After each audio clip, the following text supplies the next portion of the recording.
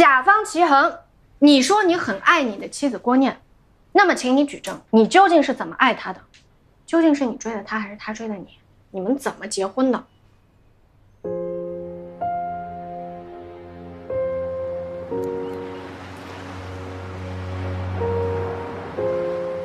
希望我们俩一起过关。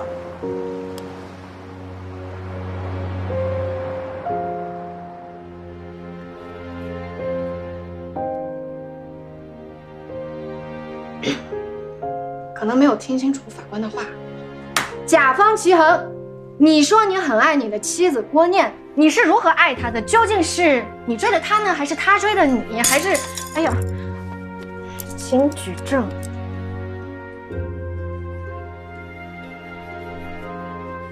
我追的他姐，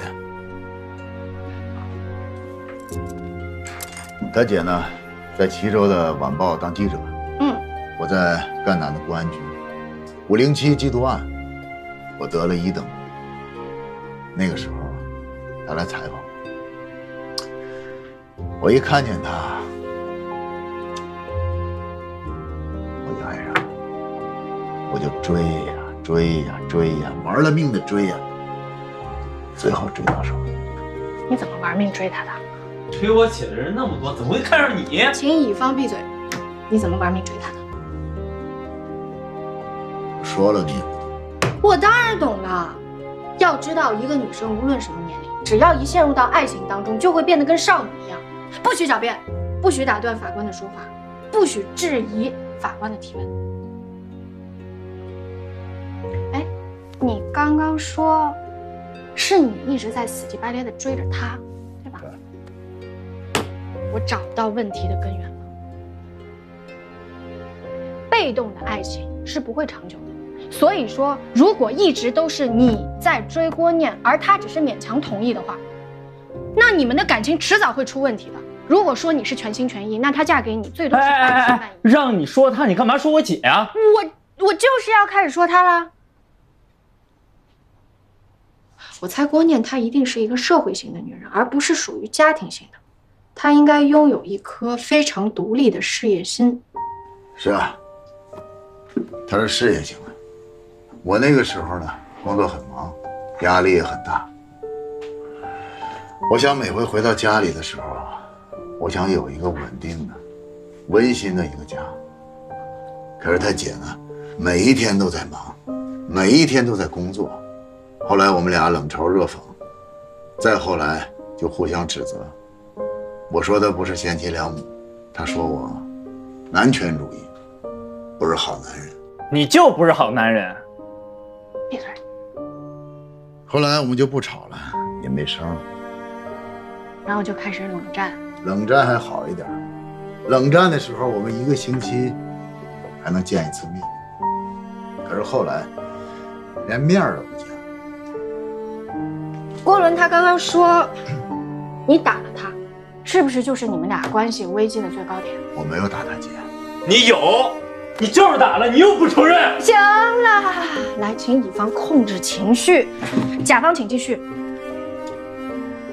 事情是这样的，那一天呢，我们俩吵了一架，我心情很不好。他姐说要去江县，去干什么他也不说。我就以为他不想见我，躲避我，所以我找到他。我想跟他好好谈一谈，可是他不想跟我谈，我就不让他走，他非得要走，我拉着他，最后扯来扯去，他摔在了地上，摔成了骨折。他说的是事实吗？不说话就是默认了。好，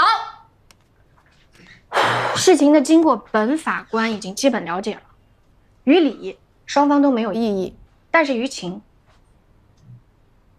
我要狠狠地批评一下齐衡同志。齐衡同志，你在检举郭伦还有处理和郭念之间的关系上面，在理方面你什么错都没有，但是请你注意一下，家庭它并不等同于法庭，亲人和亲人之间根本就不是一个讲道理，而更多是讲情面的地方。就好比说你做菜吧，啊，这是生抽，这是醋啊。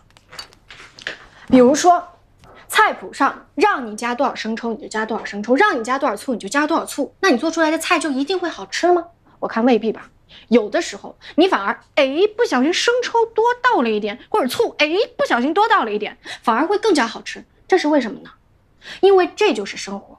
生活就是没有定数的，变化才是唯一的不变，多姿多彩的才是生活本身。你跟他说这些干什么？他就是个轴货。乙方郭伦，请你闭嘴。现在法官的判词还没有说完呢，我接下来开始要说说你。乙方郭伦，你也错了，你大错特错。我哪里错了？你错就错在你竟然把怨恨撒在了爱你的人身上，你还把你姐夫对你的爱当成了理所当然，你还想用气愤去毁掉你的人生。郭伦，我告诉你，无论你姐是失踪还是离家出走，你现在还那么年轻，你有那么美好的未来在等着你。你应该学着和自己谅解，走向未来，而不是说把你的人生建立在仇恨之上。如果你这么做的话，你何止是错了，你大错特错，而且你特别蠢，你大蠢特蠢。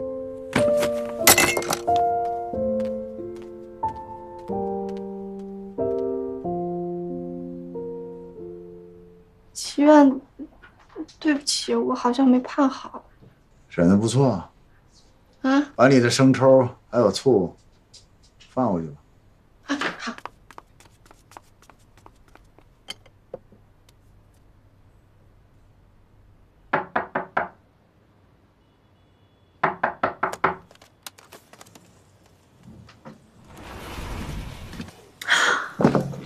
太好了，你还没睡啊？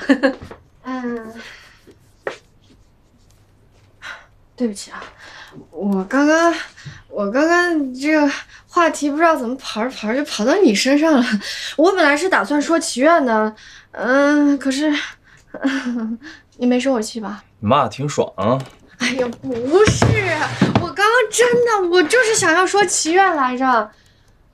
我刚反省了一下，好像口气有点重，我希望你别生我的气。他这种人，你想通过这种方式去巴结领导，门都没有。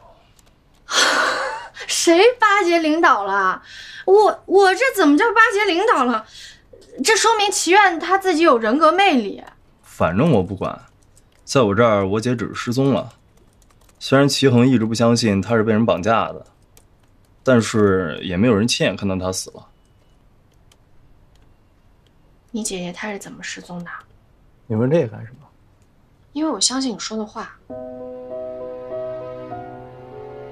为什么相信？警察和齐衡都不相信我。我看了你的眼睛。我眼睛怎么了？你在说这句话的时候，我看着你的眼睛，我知道你没有撒谎。那你愿不愿意帮我找我姐？当然了，义不容辞。就是今天这个时间有点晚了，而且你刚回来，你需要好好休息。等改天你详细的跟我说说你姐姐失踪的细节，好不好？我先睡了。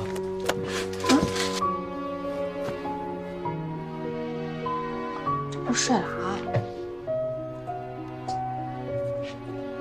晚安。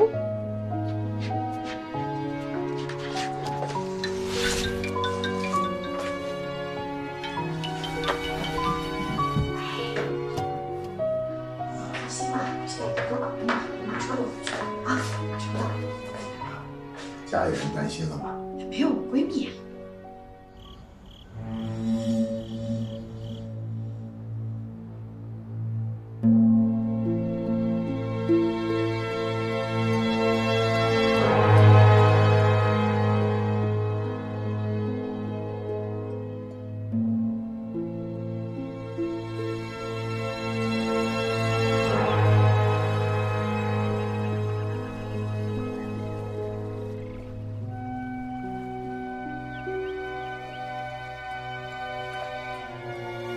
放心吧，爷，我肯定会想一个非常完美的计划，事成之后会打到你的卡上的啊。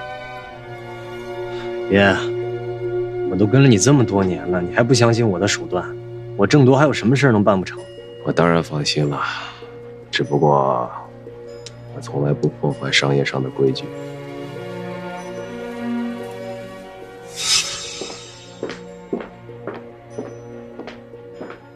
罗总，这里需要您签下字。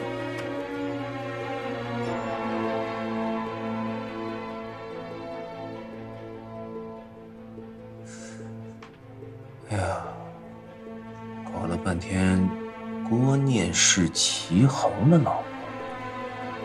齐衡？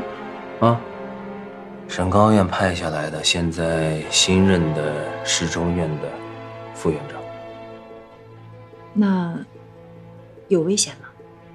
当年就是这个女记者来搅我场子，那个时候呢，齐衡在赣南市里干公安局的局长。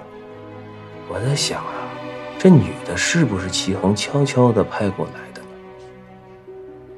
有这可能吗？这齐衡一定要把她弄下来，不然的话，始终是我的心病啊。能抓到他的把柄吗？机会向来就是给有前置思维的人准备着的，就算是没有，也得给他制造一个。哎，其实真的不用送我。我今天送郭伦回来的时候，我才知道，原来我家离你家可近了。是吗？啊，我呢，一来表示感谢，二呢，出来之前啊，你不接个电话吗？不管是你的朋友还是家里人，他们总是担心啊。最重要的一点，这郭伦啊，他还没睡呢，我就怕哪句话又说不好，又得吵起来，我这躲着他呢。齐然，其实我知道，身为一个外人，我也不应该多说什么。但是根据我的观察，郭伦他之所以对你有隔阂，你让他进监狱只是其中一个很小很小部分的原因，最重要的原因是，算了。哎，怎么能算了呢？话说一半，接着说。哎呀，不大合适，我说算了。那有什么不合适的啊？齐然，这么多年过去了，你现在可以正视你和郭念之间的问题了吗？还有啊，郭伦，他为什么对您矛盾那么深？哎，怎么说呢？是我不好啊。我跟他姐啊，刚认识的时候啊，在公安局，那个时候就挺忙。后来啊，到法院就更忙，也没心思啊听这个郭伦啊说心里话，也没有很好的跟他交流。这郭伦呢，恰巧啊，又是一个孤僻的孩子，他从小啊，这个父母啊就没了，是他的姐一把屎一把尿啊，把他拉扯大，又当爹又当妈，所以啊，郭伦跟他姐的感情是最深的。我说呢，他一提到他姐，就是一副神圣不可侵犯的样子。是啊，我啊，也总想扭转这个局面啊。其实我对郭伦也挺好，哎，就不知道怎么回事，他的眼里啊，你说怎么就从来没有我这个姐夫呢？谁说的？他眼里肯定有您这个姐夫，而且还深深的把您放在心里。齐然，您一定要好好跟郭伦沟通，他需要很多的耐心还有爱心。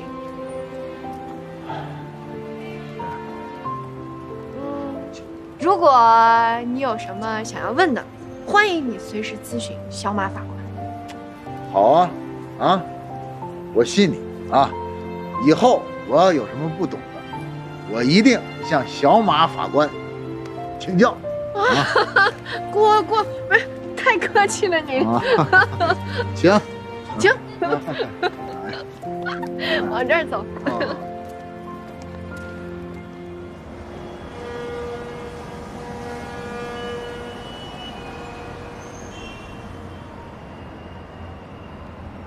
郭伦啊，郭伦，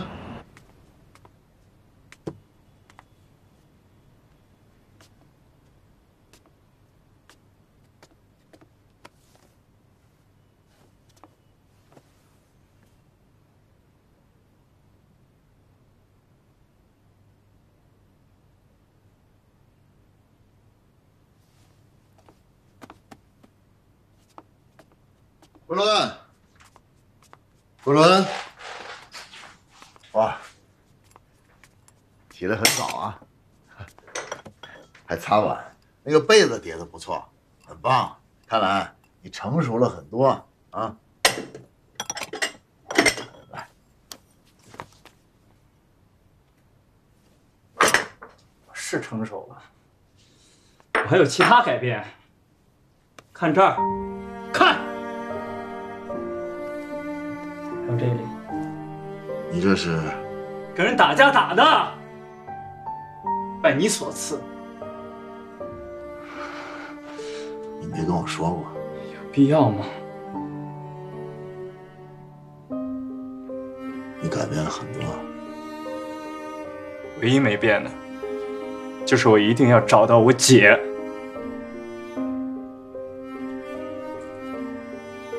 你还在怪我啊？已经没有意义了。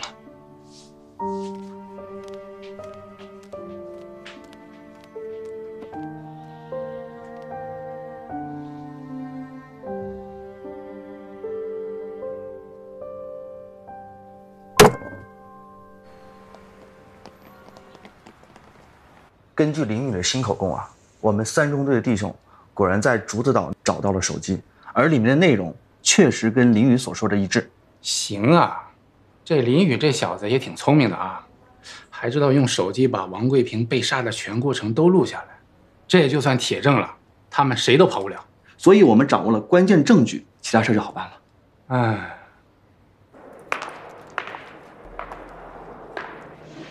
罗总，那对景泰蓝已经准备好了。今天晚上山庄那边你做好准备，我接上人之后就过去。好。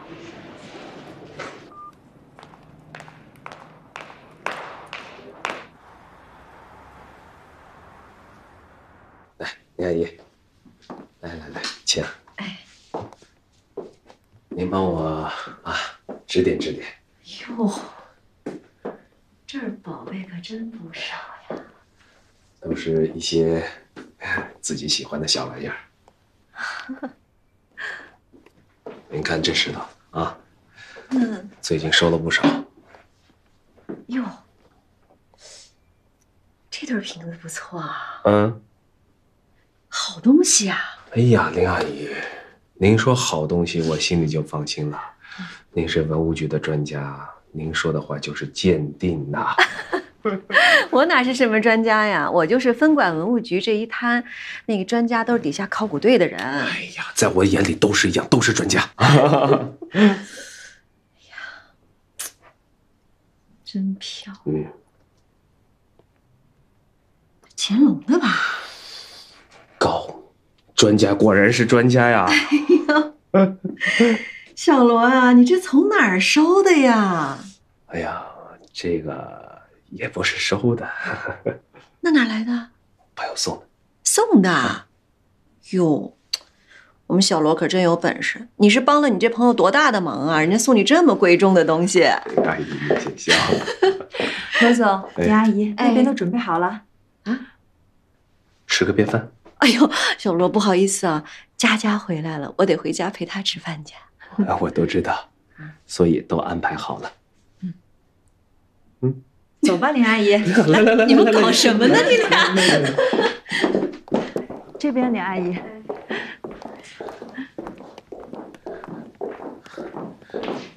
来，就这边了。妈，佳佳，你怎么来了？大公哥哥给我接风请我吃饭，我当然得给他这个面子啦。佳佳好不容易回来一趟，我做哥哥的肯定要请吃饭的呀，对不对？来，坐啊，坐。哟，小罗啊，你这搞得太铺张了吧？不铺张，林阿姨，罗总啊特意吩咐了，您吃素，所以呀没有什么山珍海味，都是土特产家常菜。下次就别这样了啊！我又不是外人。哎呀，林阿姨啊，正因为不是外人，咱们就别说客气话了，对吧？只是我想啊，这吴叔叔我怎么请都请不动，是不是吴叔叔对我这个侄子有看法呀？哎呦，你可别这么想啊！你吴叔就是这人的脾气吧，他太直太正，他这脾气很容易得罪人呐。而且现在中央反四风呢，你得理解一下他啊。咱们不是自己人吧？小罗啊，我跟你吴叔啊，一直都把你当家里人呐。你想想，你爸爸跟我们家老吴什么关系啊？那是当年的战友啊。当年他们在老山前线当兵的时候，他俩当时一块出去抓舌头，回来的时候，老吴负了伤了，然后后面追兵追过来了，然后老吴当时也血气方刚啊，说，那个你给我来一枪，我绝对不拖累战友。可是你爸爸哪肯啊？你爸爸背起老吴就往回跑，结果这时候突然天上飞过来一个炸弹，你爸一下把老吴扑在了地下，结果老吴没受伤，你爸负了重伤。后来，你爸就住了1个多月的医院，出院的时候就少了1个肾，半个肺。复原3年之后啊，有了你，但是你爸爸还是因为身体的旧疾复发，结果没多久就……所以你说，小罗啊，我们能把你当外人吗？是。行了，不说这些，说这干嘛？对，反正哎呀，吃饭的事儿我跟你吴叔说好几次了，总说吃饭可以来家里吃，1天3顿，顿顿吃都行。你说我能怎么办啊？其实啊，说来说去啊，还是林阿姨与时俱进，一请就来了啊。我就是一个闲人，我都病退3年了，谁还关注我一个老太婆呀？妈，您这话说的。林阿姨啊，您哪儿老了？苏涵一直当着我的面夸您呢啊，说您才近40啊，说你50谁信呢啊？就是啊，林阿姨，要说您老，那还让不让我们活了？哎呦，你们俩的嘴可真够甜的呀！来，林阿姨敬你们。不，林阿姨，我敬您啊，我们敬您。来，林阿姨，好嘞，你喝水啊。喝水。来，姐姐。谢谢。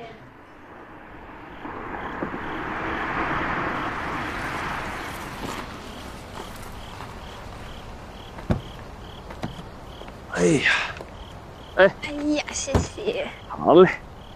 哎呀，要不你先回去吧，我有几句话要跟你妈妈说说。该不会是要告我的状吧，大公哥？不，我不敢，哪敢呢？好吧，那你别往后点。放心，啊，就是啊，你先回，你先回啊，拜拜。有事找我啊？哎呀，林阿姨，也没什么事儿，那个是这样的啊。罗总，这个小心意啊，收下吧。这什么呀？就是那对瓶子，那对乾隆的瓶子啊，对。哎呀，这不行，我不能收这个。林阿姨，你不是说吗？我就跟吴叔叔的孩子似的，咱们一家人不说两家话，收下吧。是啊，林阿姨，你就收下吧。收下。小罗，你给我拿回去，不要再给我送东西了，你这样会害死你吴叔的。我先回去了啊。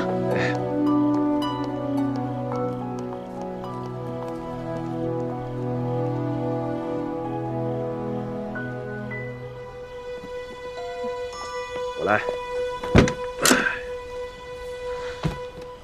哎呀，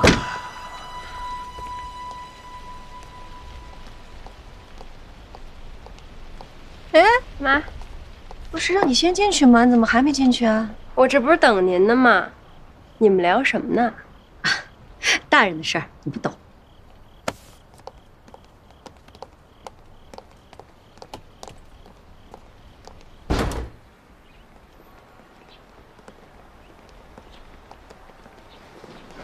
老秦啊，老秦，哎，刚才吴书记那态度啊，招商局的这1个副局2个正处，这回的挂招看来是吃定了。是啊，你说借着出国考察呢，净瞎逛，而且啊，叫相关的企业把这些费用啊都给报了。你说吴书记不抓这些典型抓谁？该顶风作案。哎，对了，这个渔船案啊，我们把相关的资料已经递交给检察院了。你觉得检察院这回会以什么样的罪名起诉？这你又给我出难题了。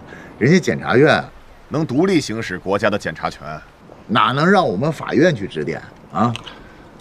行了啊，当我没问。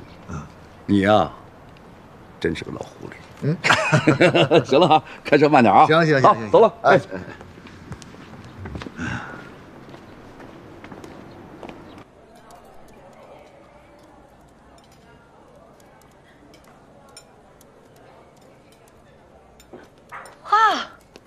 你来那么早啊？我都已经早到了，结果你比我还早。你有什么要跟我谈的？我很忙，除了关于我姐的。我当然是要跟你谈关于你姐的。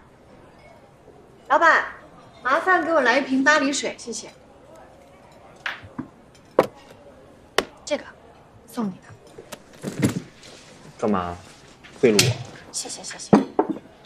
瞧你说的，我有必要贿赂你吗？哎，郭伦，我比你大，对吧？而你姐夫他又比我大，所以呢，我算是我们仨的老二。作为老二，作为中间人，我想来说道。你说。你姐夫啊，他也大致的跟我说了一下你们之间的事情。你想想，如果3年之前，你姐夫去找那个人，让他改口供做假证，是，你有可能是不需要进监狱了。但是你姐夫呢，他可是个法官，那他在所有人的心中他就死了。难道你愿意被人叫成是伪君子的弟弟啊？我已经不是小孩了，在里面的时候也没有白受教育。这件事我不怪他。那我知道了，你怪他的是另外一件事。你今天好好跟我说说，你姐姐到底是怎么失踪的？你干嘛想知道？我上次不是答应你了吗？我要帮你一起找你姐的。昨晚上碰到张副院长，他跟我说啊，他虽然不是我们合议庭的成员，但他还是很关心我们这个案子的进展。社会上呢议论很多，他觉得我们压力很大。他说他有好多想法，但是呢，又不能直接跟我们合议庭说。我当时呢，也没表态。嘿，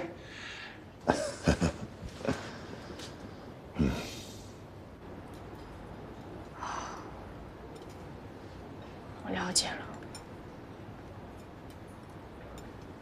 但其实这事儿吧，你也不能怪你姐夫。他当时在公安局上班，他能不去找你姐吗？肯定是因为没有找到证据，没有找到线索而已。可是生活还要继续啊，郭伦，你不能永远背负着你姐姐失踪的包袱，就这么原地踏步啊！难道让我自欺欺人，就不找我姐了？没有让你不找你姐，你当然要找你姐。你姐夫他也在继续找着你姐呢。其实我看得出来，你打从心底里是非常认可你这个姐夫的。马姐，不管我怪不怪齐衡，最重要的是你帮我找到我姐。当然，我答应你的，我就一定会做到。但是这件事情，它真的是需要时间，得从长计议。你只有自己站起来了，你快速的成长起来，你才会有精力和财力去找你姐，是不是？所以呢，接下来我们最重要的事情就是好好的规划规划你以后的路应该怎么走。首先，我觉得吧，你从明天开始，每天早上过来找我跑步。啊？哦，对了，我还有一个律师朋友，他有一个学编程的朋友，非常非常的厉害。我听说这个大神他现在在一心一意的搞手游开发，不然4大金库早就已经被他给攻陷了。他真的这么厉害？当然了，我什么时候骗过你？那马姐，你能不能让我拜他为师啊？你想拜他为师啊？你想要拜他为师，可以，但是我有一个条件。你说。去跟你姐夫和好。哎，我作为一个堂堂的刑事法官，你知道我每天我有多忙吗？啊，我现在抽出宝贵的1个小时时间，我过来劝你，我还给你带来了礼物。你这礼物是你姐夫给你买的，你知道这块表有多贵吗？哎，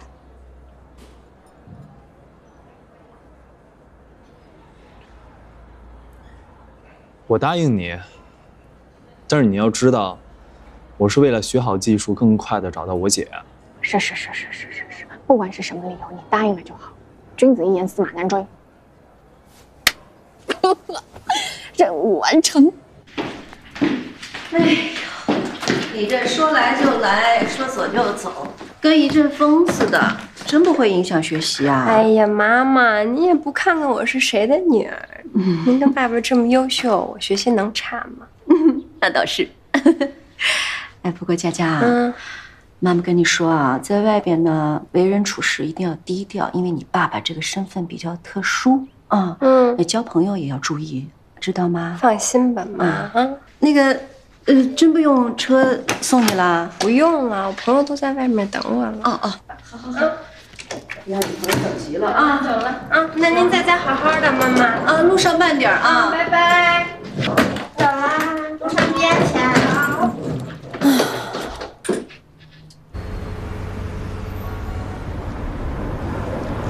佳佳，罗总开会没时间送你，专门让我问你，你在澳门一切都好吧？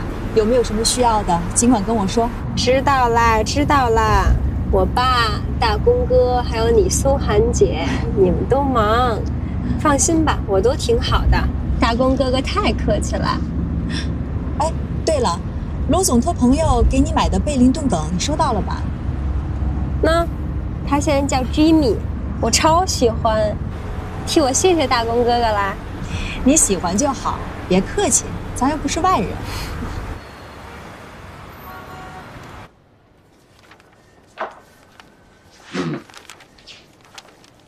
明白了。好。刚刚得到的消息，检察院打算以故意伤害罪提起公诉。故意伤害罪，这也太扯了吧，牛老！如果说公诉机关他们是以这个理由提起公诉的话，到时候辩护律师肯定要提什么防卫过当。防卫过当在我国的刑法第20条第2款里又规定，如果是防卫过当构成的犯罪，是要免除或者减轻处罚的。如果是这样的话，那刑期一般都会在10年以下吧。哎，可是现在咱们的确是证据不足。哎呀，太让人生气了，真的是。既然说了，先别着急，啊！当然我告诉你，明天下班以后啊，让你跟他一块去一次公安局。好。博伦，我回来了啊！你是不是没吃饭啊？我一会儿给你做点饭。我跟你说个事儿，我要学电脑编程，专攻手游技术，目的是组建一个小公司，而且我也不会放弃寻找我姐。我学习计算机技术就是为了更快的找到她。具体什么方法你先不用问，学费我先借你的，以后会还你。等等，你刚才说了什么？编程、学费，还有在寻找你姐。那么多问题啊！还有一件事儿，估计你早就忘了。明天是我姐的生日，你要不要跟我一起去她失踪的游乐场？是啊，明天是你姐的生日。好，没问题。哦，对了，可能不行。是这样，我们现在有一个案子，全市上下呢都在盯着他。明天可能我要跟他们的家长。你又有工作？我可以早回来陪你，然后再去。行了，他失踪的时候你就一点都不关心，你这么希望他死是吗？回来，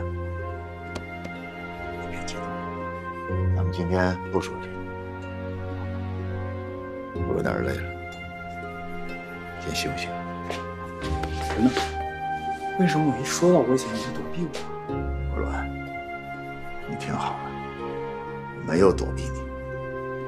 这么多年了，我一直都在找你姐。我利用可以利用的时间，问遍了他身边所有的人，他的亲戚朋友还有同事，可是就是没有他的线索。但是我告诉你，我绝对不希望他死，你知道吗？你永远有我的借口。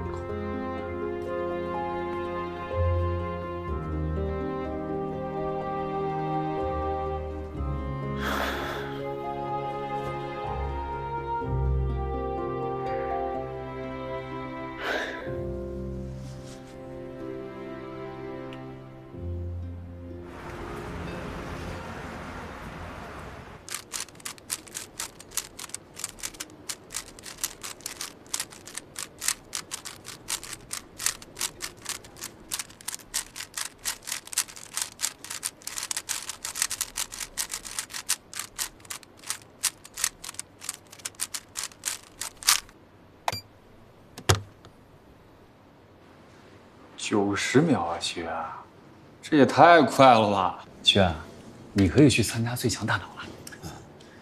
90秒不算快，练这个呢，的确是可以练大脑，啊，也能练注意力。别看这小小的魔方啊，其实里边啊，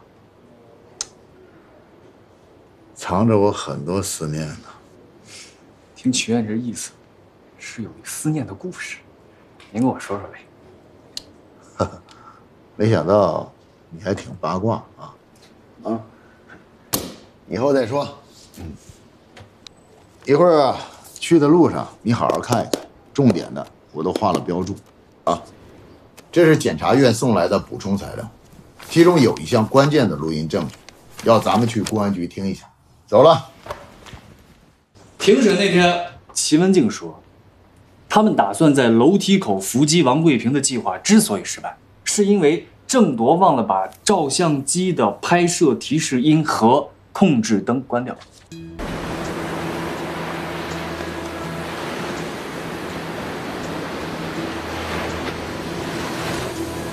郑铎逃进了船舱，不过奇怪的是，他竟然把手里的弹簧刀硬塞给了胡白手里。王贵平进来逼问，郑铎非但没有解释胡白并不是拍摄者，而且还把胡白往王贵平面前一推。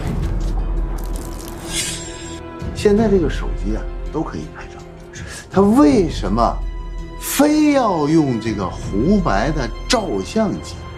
他真的当时有那么慌乱吗？就把照相机这个功能啊就搞错了吗？这个事情败露的时候，他在暗处，他完全有能力啊，把这个王贵平啊给制服，对不对？那他为什么非得要掉头跑回船舱，把这个弹簧刀给了这个胡白，以致王贵平回来的时候一看胡白那个紧张的脸，他就断定了他的这个怀疑。你看这较真的劲儿，先别聊这个了，先听录音去。走。我给你们听一段2个人的微信语音对话。哪2个人？何守义和何小鱼。何小鱼是谁啊？何守义大女儿啊，在当地的旅游公司上班。这休渔的时候啊，老给他爸传递一些旅游信息，打击旅游公司的渔船生意。这不就是窃取公司秘密，然后来获得自己的利益吗？嗨，那都道德问题，咱管不了啊。把那段渔船案的微信语音调一下。你先听这个。怪了，小鱼，你帮我想想，他想干什么呀？爸，你事情都没说清楚啊！这船都要开了，这人跑来硬要上船找朋友，说如果在，他也去登仙岛；不在的话，他就下去。我想他要是能够去多好，又能多赚500了。你就让他上船看了？让他上船看了？看到他朋友了？我也问他，他却摇头，可却不走了，痛快地交了500块钱。等船开了，我现在有点害怕了。可是最近我们公司在说，专门抓这种黑船，抓到了每个旅客罚款5000呢。可万一要不是呢？把他赶下去，我就亏大了。今天本身客人就不多。赶紧回码头，现编个理由把他请下去。万一他真是卧底咋办？回去，算了，人家不听咋办？碰运气吧，但愿老天保佑。行了，这段语音啊是从何小鱼的手机里提取到的，而且我们也在林宇和齐文娟那儿得知，最后上传的确实是郑铎。但是把这段语音啊放给他听，这小子说听不明白这俩人在说什么。他这是在敷衍。就是啊，这何守义又死了，死无对证，所以才把这段语音归到无意义的死证当中去了。咱们设想一下啊，这个郑铎上传，他一直是有目的的。他上传以后，看到自己的目标，他才决定留在鹿港18号。但是这个目标呢，他不可能告诉何守义。那么我们再往下推，他这个目标是不是就是胡白？他上传的这个目的，就是为了杀死胡白。只是后来啊，有了王贵平劫船，才出现了很多节外生枝的事情。我们可不可以大胆的推测一下，郑铎其实是一个雇佣杀手，是受了别人之托，要杀死胡白，于是跟胡白一起上了船，想在船上动手。咱就说他是一个杀手，这么一个杀手，他制服不了王贵平能是他的威胁吗？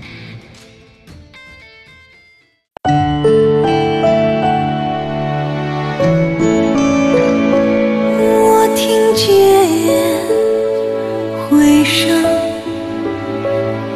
来自山谷。